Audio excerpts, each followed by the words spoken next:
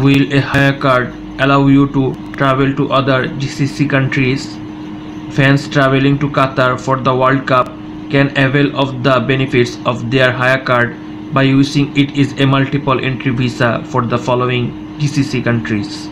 Saudi Arabia has allowed Hayya card holders to use their cards as a multiple entry visa for 60 days, allowing entry into the country up to 10 days before the start of the World Cup.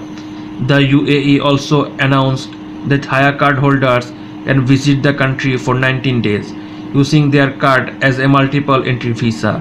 Similarly, Oman is also offering visitors a Hayya card entry into the country for 60 days.